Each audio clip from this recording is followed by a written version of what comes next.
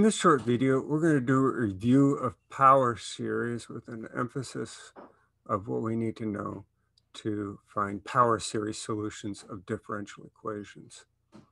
So remember that a power series is an infinite series. It has coefficient Cn, and corresponding to Cn, there is a power of x minus a to the n. A is called the center, so we call this a power series centered at x equals a. A few important facts. We say that the power series converges provided that the sequence of partial sums converge. And an power series has an interval of convergence and a corresponding radius of convergence. There's only three possibilities. You could have it converge at only one point, that is at the center, x equals a. And in that case, we say the radius of convergence is 0. The second case is that you have a bounded interval of convergence, which is centered at x equals a, and it has a radius of r. You may or may not include the endpoints. And then finally, the interval convergence could be all real numbers from negative infinity to infinity. And then we make a technically incorrect statement, but just to make the analysis simpler, we just say that it has an infinite, or r equals infinity, or it has an infinite radius of convergence. We may need to use the ratio test to test for convergence. Remember, with the ratio test, you take the ratio of consecutive terms and let that limit go to infinity. And if that limit then exists, it's a value L, which is less than 1, then the series is absolutely convergent. If the value of L is greater than 1, or if the limit is infinite, or if the limit does not exist, the series will diverge. And then if L equals 1, then we can't use the ratio test to draw any conclusion. We just need to use something else. So let's look at an example. We'd like to find the interval convergence of this power series centered at 0. The coefficients are 1 over n plus 1 times 2 to the power of n. So we'll use the ratio test, and we'll simplify that and take the limit as n goes to infinity. We come up with 1/2 absolute value of x. For convergence, we want that to be less than 1, which would mean the absolute value of x would have to be 2. So certainly on the open interval from -2 to 2, do we include the endpoints? Well, we just have to check those endpoints individually. So if I check the right endpoint where x equals 2, I put 2 in the place of x in the original power series. That means the 2 to the n divided by 2 to the n is 1. And I'm just left with 1 over n plus 1. And if I write out the first few terms, I can see that this is the famous harmonic series, which is divergent. So x equals 2, the right endpoint, is not part of the interval of convergence. Checking the left endpoint, if I have the -2 in parentheses, -2 to the power of n divided by 2 to the power of n, that gives me in parentheses -1 to the power of n, making it an alternating harmonic series, and that is convergent. So we include the left endpoint, exclude the right endpoint. Here's another example. We like to find the interval of convergence of x minus 2 to the power of n over n factorial. And using the ratio test, we find that the limit is 0 as n goes to infinity for all values of x. So that means that the interval of convergence is all real numbers.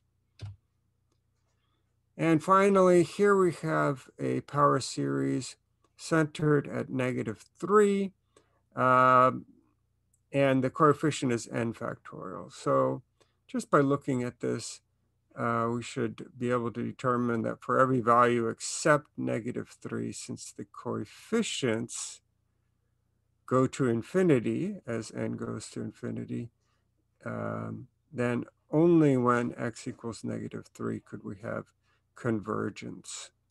Don't even need the ratio test here. And so this converges at only one point at x equals -3. Some more important facts. A power series defines a function. The domain of the function is the interval of convergence. And then here's a property that we will use throughout our study of power series solutions of differential equations, that the sum of power series equals 0 if and only if all the coefficients are equal to 0. All right, I guess I should be a little bit careful here. When r is not equal to 0, that's a true statement. And then we have this phrase analytic at a point.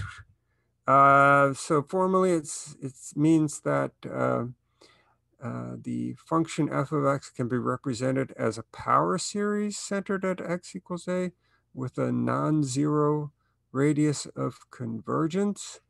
Really, for our study of differential equations, it really means that f of x does not have a jump or infinite discontinuity. So it does not have a jump or a vertical asymptote at x equals a. All right, so here are some famous power series representations. We won't need to have these memorized, but it is nice to remember some of them, particularly say e to the x sine of x and cosine of x. And we'll be using those in another example soon. So if we try to do arithmetic with power series, that is possible. Fortunately, when we're trying to do multiplication or division, we'll see that we're only interested in the first few terms. When we do addition or subtraction, we would like to be able to find at least some kind of formula for the coefficients. And one way we can go about this, so here's an example where we have two power series. And it will be much simpler if I could write these as using a single sigma notation. And the problem here is that, first of all, the left series, it starts at n equals 2. The exponent is n minus 2. So the very first term in this series is a constant. The second series, or the series on the right that's being subtracted off, doesn't have a constant. So that would mean that one way that I could handle that would be to go ahead and write the constant from the first series outside the sigma notation. And then the second thing I'd like to have is I'd like to have the formula for the exponent in each sum be the same. So then I can combine the like terms easily. And then the second thing that would entail is having the starting index being the same.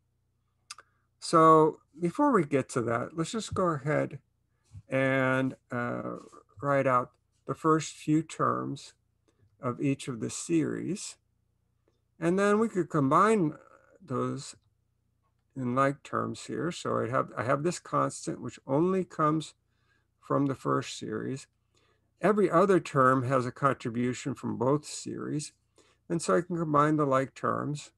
And I could look for a pattern here.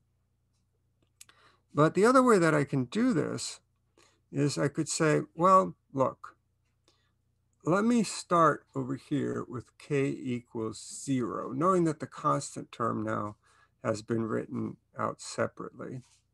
If this starts with k equals 0, and I want to start then with x to the power of 1, then I should have an exponent of k plus 1. And then over here in the right hand, I don't really need to change anything except for maybe change the n to a k, because then I'm starting with k equals 0. The first exponent will be k plus 1. Now, if I replace n minus 2 with k plus 1, that means k equals n minus 3, or n equals k plus 3. So I'm going to go ahead and have to shift or replace the n. Any place I see an n, I'll have to replace it with a k plus 3. Now, when I do that, then each of these sums will start with k equals 0. Each of the exponents will be k plus 1. And so after I've changed the n to k plus 3, n minus 1 would be k plus 2. The subscript here would be k plus 3. Over here, I've just changed the n to k. So that's k here. And then the power is x to the power of k plus 1. Same power in each sum. I can factor that out. And now I've got a nice relationship among the coefficients. And so here's my sum of the power series.